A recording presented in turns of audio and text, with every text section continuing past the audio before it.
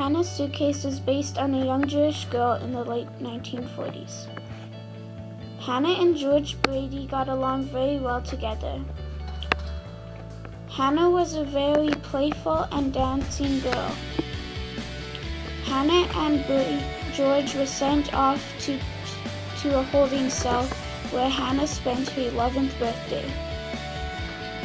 They were later on sent to Theresienstadt, where Hana and Brady were separated. Hana was very sad and alone in Theresienstadt. Her story after she died was sent along. Fumiko Ishioka found her story and loved it. Fumiko later on met George Brady and they got along together. Her story touched many kids throughout the years.